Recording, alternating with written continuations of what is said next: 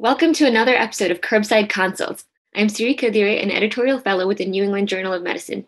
Today, we're going to discuss a topic that I'm very interested in, women in clinical trials. I'm excited to be joined by Dr. Janine Clayton, who is an ophthalmologist and director of the Office of Women's Health with the National Institutes of Health. Dr. Clayton is also a co-chair of the NIH Working Group on Women in Biomedical Careers. Dr. Clayton, thank you for joining us. I'm delighted to be here. Thank you. Can you tell us a little bit about yourself and what got you interested in this field?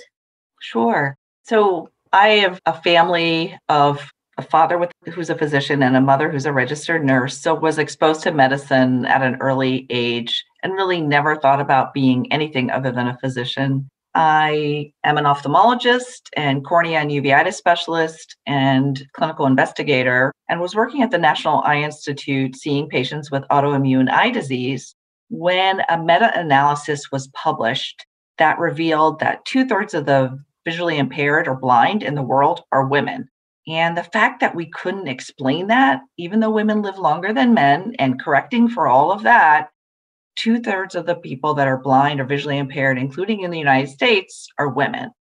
That got me thinking about how important sex and gender are in health and disease. And that's how I got interested in sex and gender and in women's health.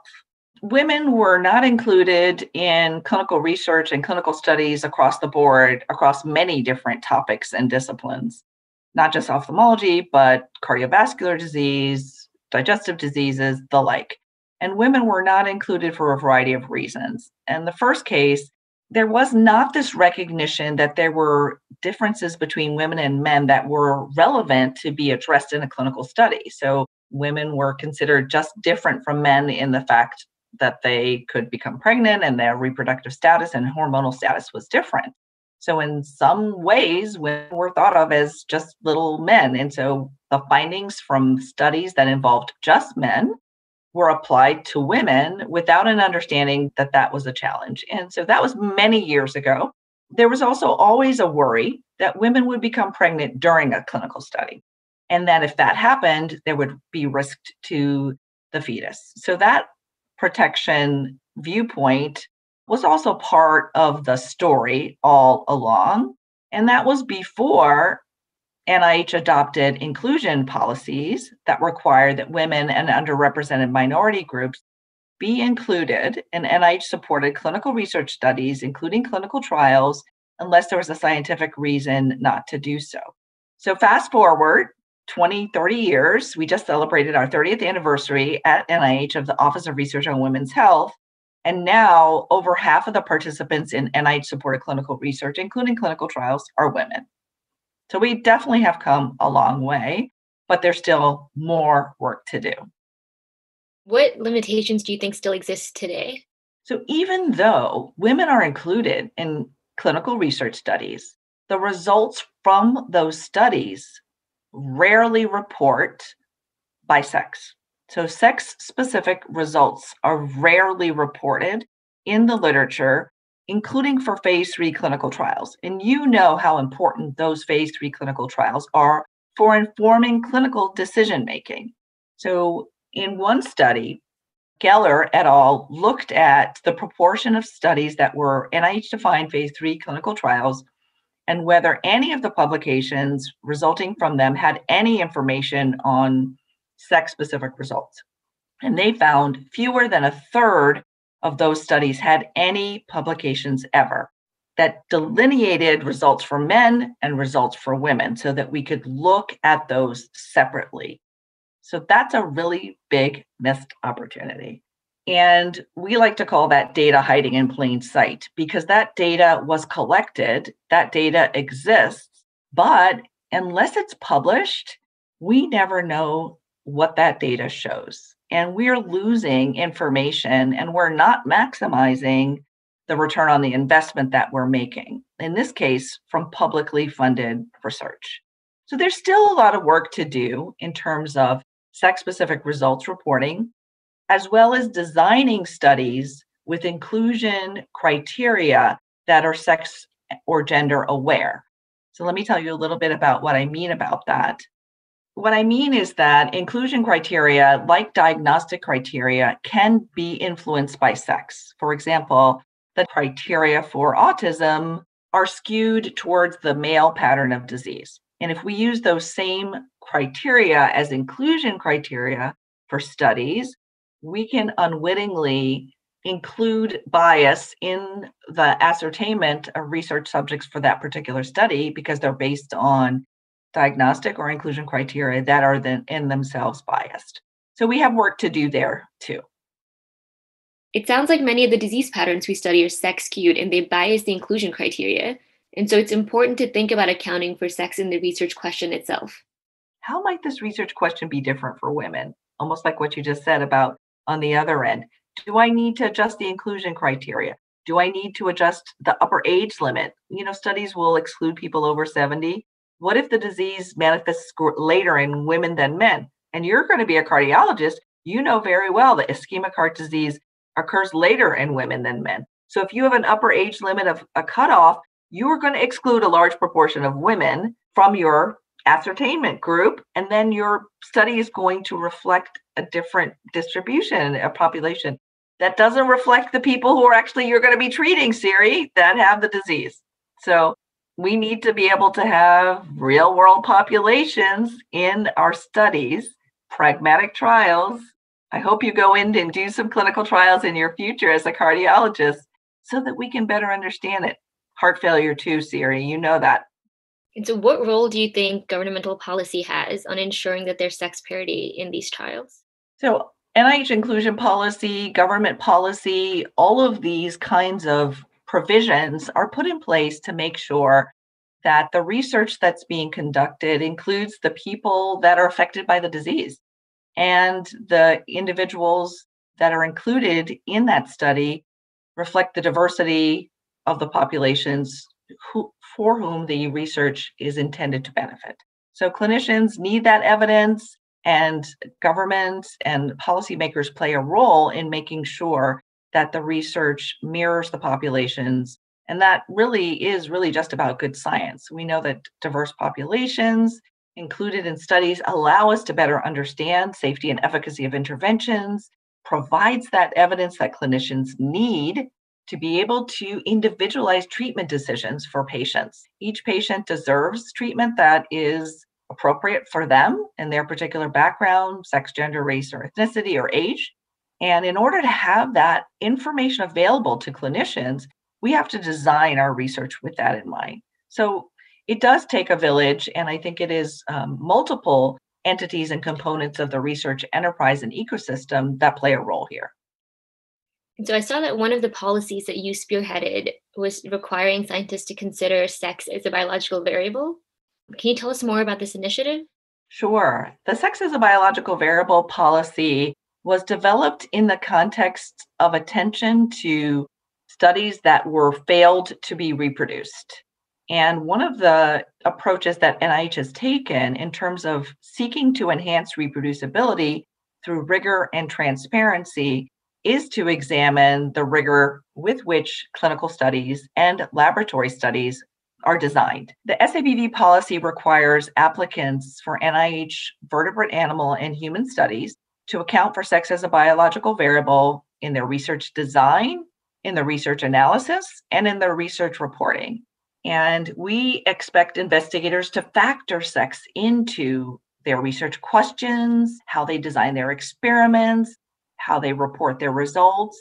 And as we move forward, we're seeing more and more knowledge gained by including sex as a biological variable. Another provision of the policy requires investigators to provide scientific justification for single-sex studies. There are certainly situations where single-sex studies are appropriate for the research question at hand, but now those have to be justified scientifically. What sort of regulation happens to ensure that this policy is enforced?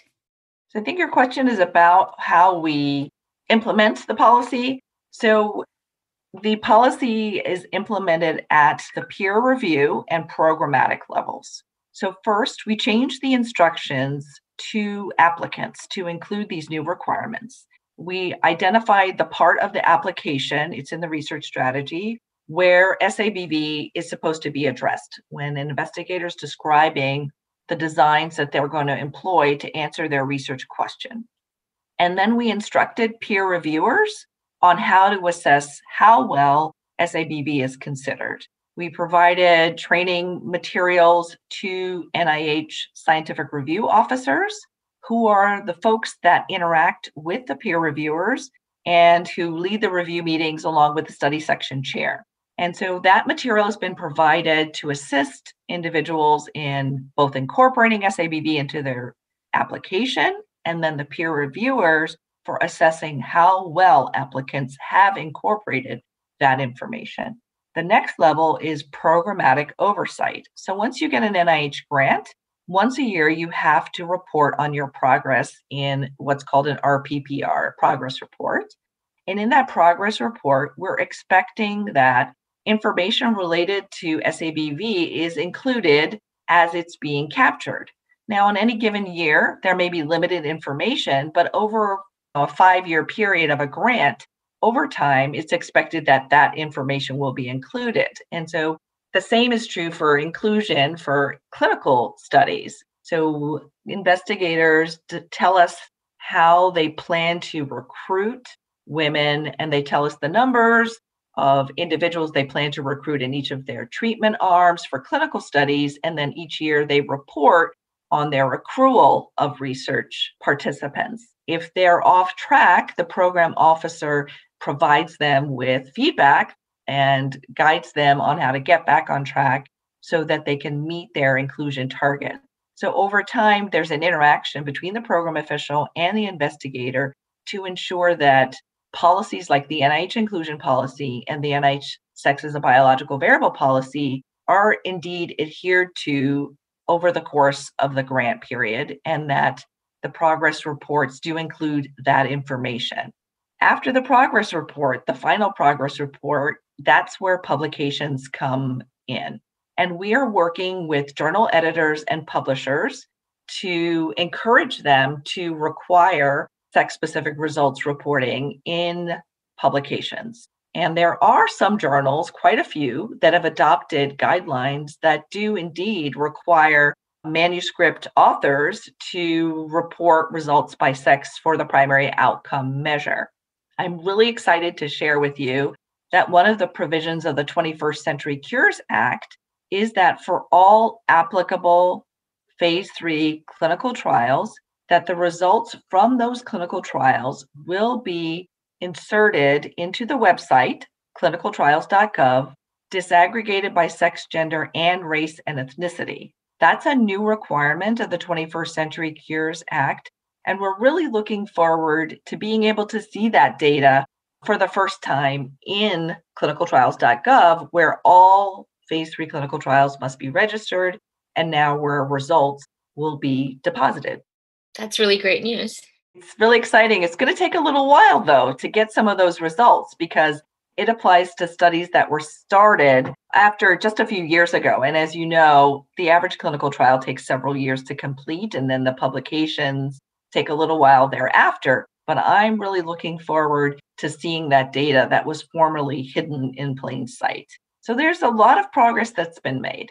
And so I was thinking about some of the trials that I've been looking at recently, and it looks like we still are not, looking at anything that's even close to 50-50 in terms of gender parity.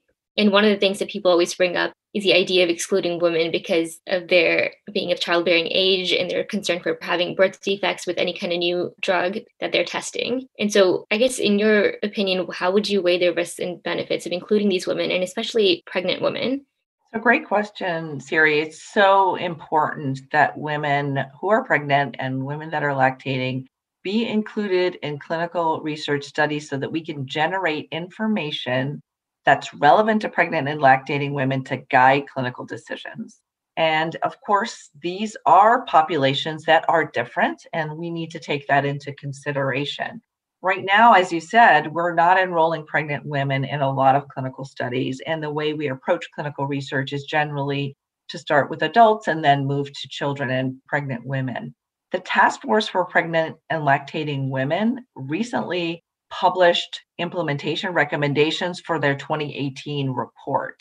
And in that report, they talked about changing the culture to protect pregnant women through research instead of from research, removing pregnant women as a vulnerable population through the US Common Rule, and expanding the workforce of people with expertise in obstetric and lactation pharmacology and therapeutics so that we could do a better job.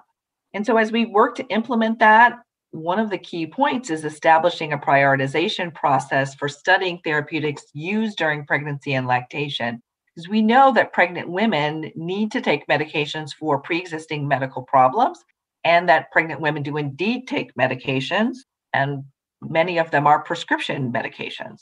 So, to address ethical considerations, as you mentioned, it's important to weigh the risks and benefits of any research study for any participant, but in particular for pregnant women, to look at the potential to generate evidence that will inform clinical decisions and how that compares to the risks to the pregnant woman.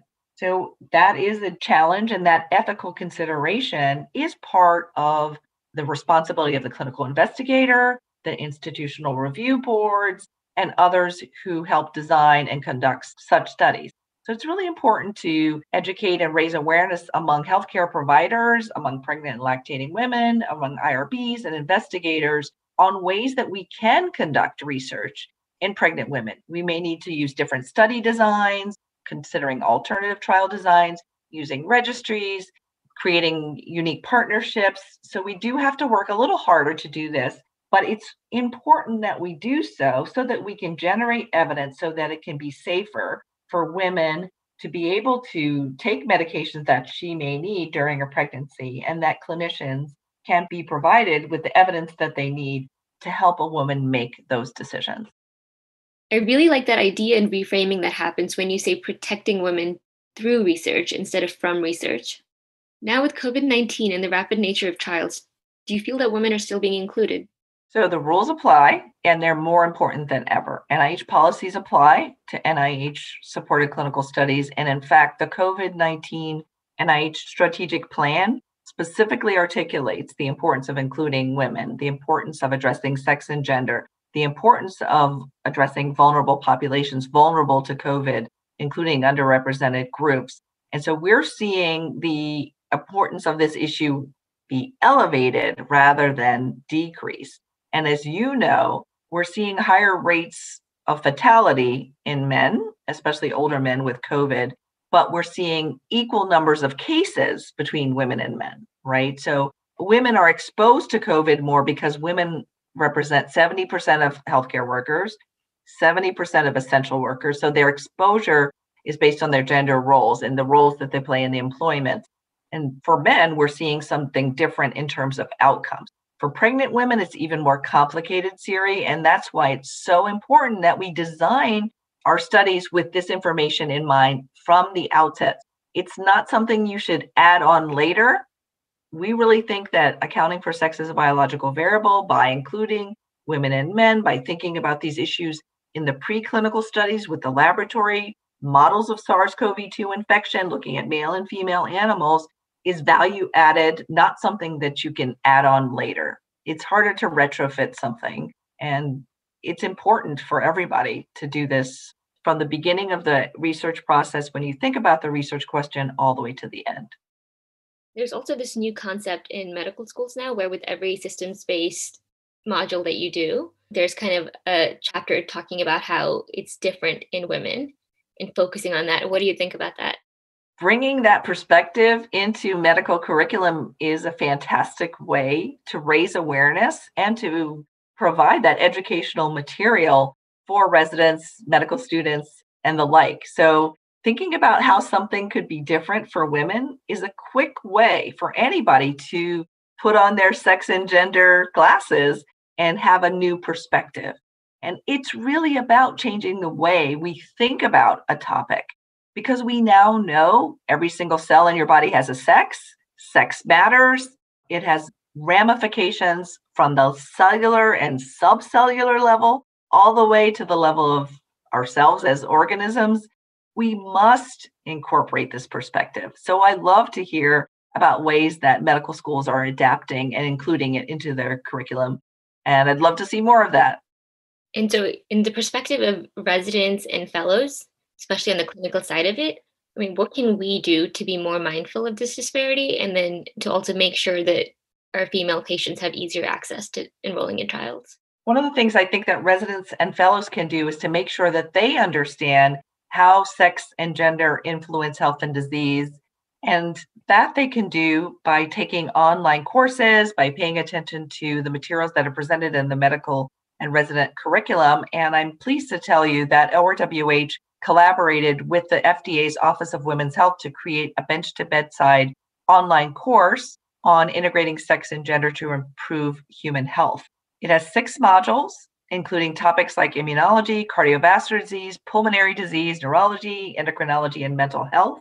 And it talks about how sex and gender affect how patients present with disease, how they respond to treatments, how there may be differences in adverse effects from interventions. So the first thing that residents and fellows can do is make sure that they are pursuing that information themselves.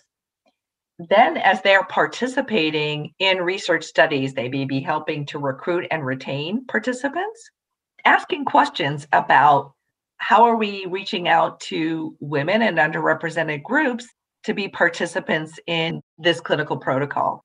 Are we designing our recruitment materials in a way that they will be appealing to women? Are we offering study visits in hours that women who may have caregiving responsibilities could actually really attend their study visit? Are we offering childcare or transportation costs to potential research participants to make sure that we can have diverse participants in the clinical study so that when we generate the results, we understand to which populations the results apply and that we can learn from that evidence and learn how to apply it and to give individualized treatment to all of our patients. Every single patient deserves information and evidence and recommendations from their clinician that are based on people like them. So unless we include women of all ages, women from underrepresented groups, older people, children, pregnant women, lactating women in clinical research studies, we're not going to generate enough evidence to give our clinicians what they need. So there's a big knowledge gap to expand. And so I'm excited that residents and fellows could play an important role. And residents and fellows are the leaders of tomorrow. You are the principal investigators of tomorrow. You are the department heads of tomorrow. You're the deans and presidents of universities of tomorrow. So you are in a position to influence many aspects of the biomedical research enterprise by just asking questions and by changing the way medicine is done in the future. So, Dr. Clayton, how easy is this course for residents? What would they have to do to get started? The course is really easy to take. Their modules are individualized, so you can just do one between morning rounds and afternoon clinic and pop in and just pull up one of the modules. You can take them separately. They're quick and easy. And I also want to make sure that you know about the NIH Inclusion Outreach Toolkit that we have available on the ORWH website. That has case studies, vignettes, policies, checklists, and other quick tips and tricks that anyone can use to help design better studies in terms of including women and underrepresented groups. All of this is available on the ORWH website. Thank you, Dr. Clayton. That was helpful and inspiring. I learned a lot, and I think our listeners will too.